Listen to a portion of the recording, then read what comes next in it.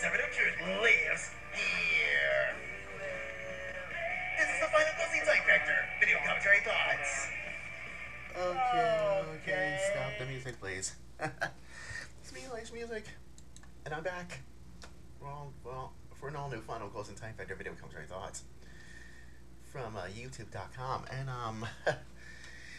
hope you have a wonderful Easter weekend, or should I say, a couple weeks, as much as we all do. So, I don't know where to begin. Well, I have no clue whatsoever. So, that's why I was so worn out. To be.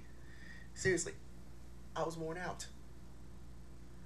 And here's the purpose you don't want to know about this one. I have no clue whatsoever, and all that stuff. So, trust me about that. But anyways, this is what I did for Easter. For my opinions, and I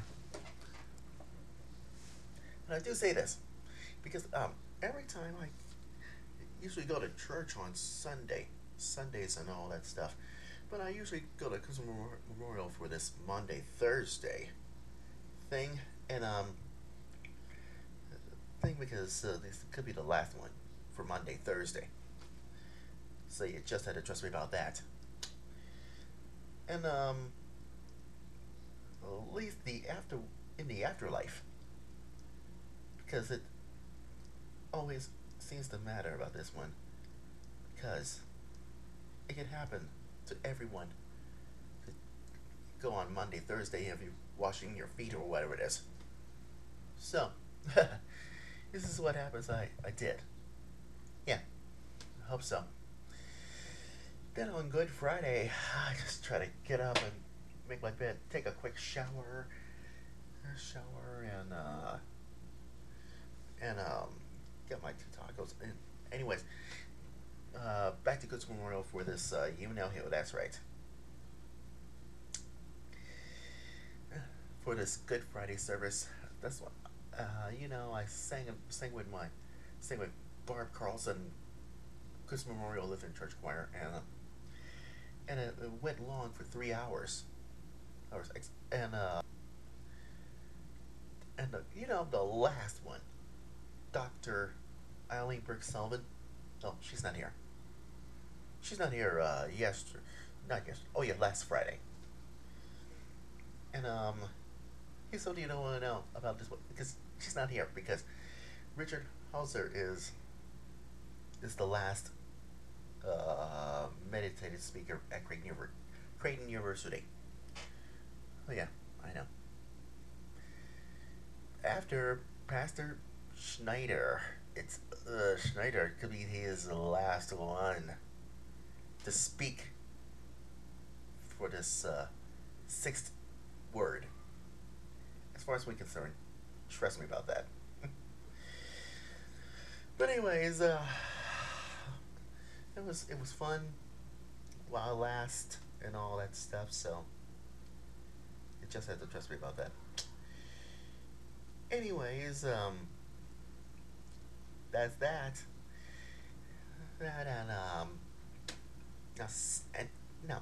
Last Saturday,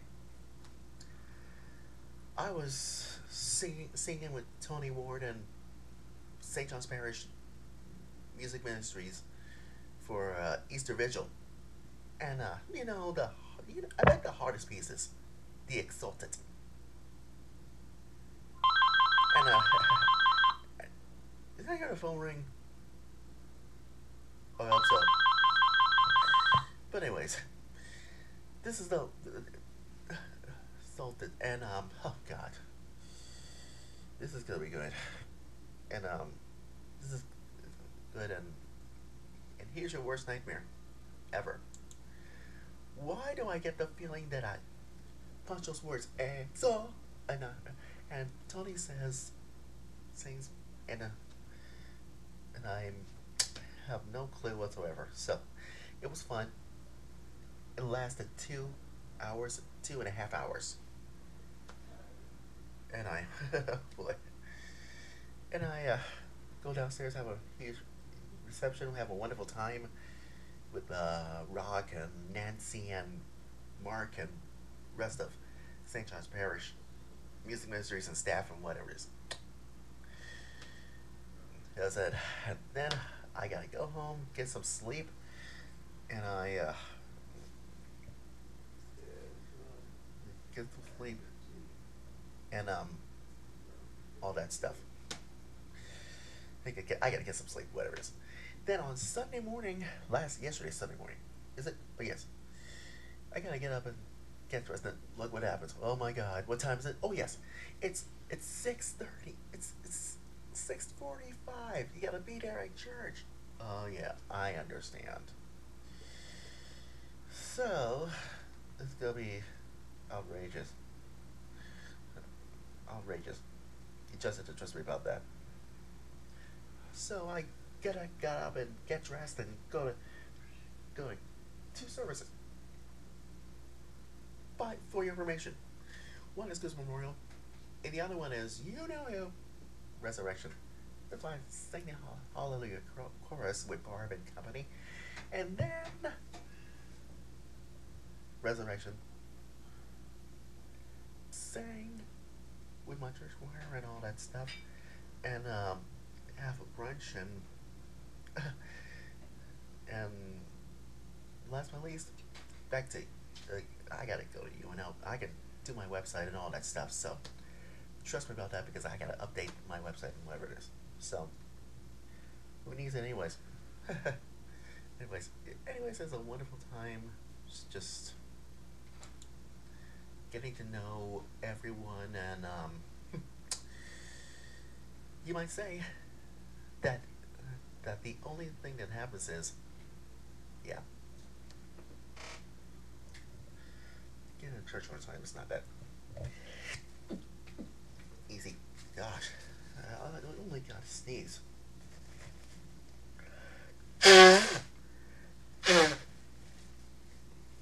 And oh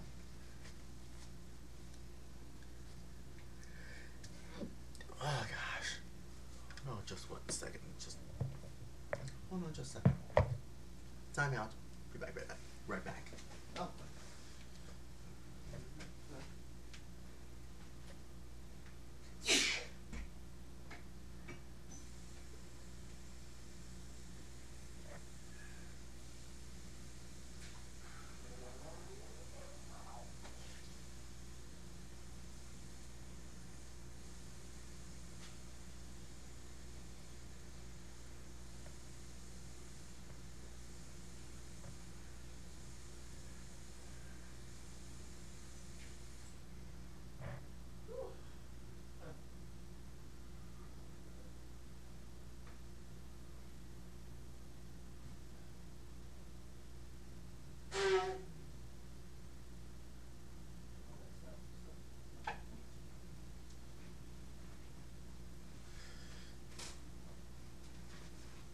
Where was I? Oh yes.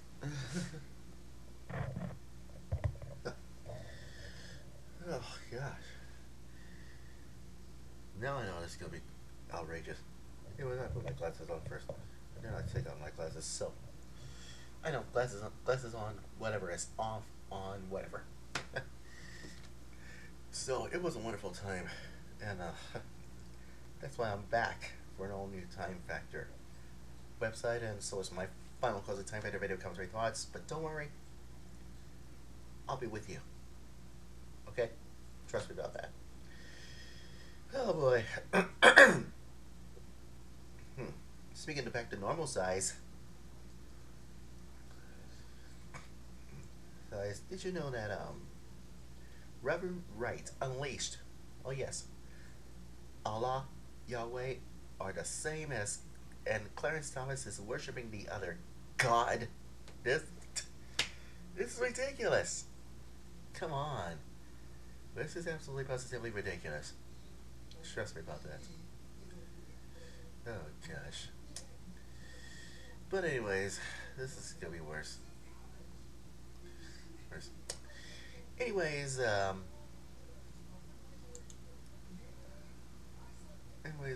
think that's about it. I hope so. Well, that's it because I gotta get out of here and do some busy work. But but leave, before we leave you guys hanging on a thread. Did you know that Mike Wallace? That's right, Mike Wallace just died at the age of you know who. That's right, the age. At Cooper, we build tires for people. You know who. That's right. 93. I bet he's a journalist for CBS News.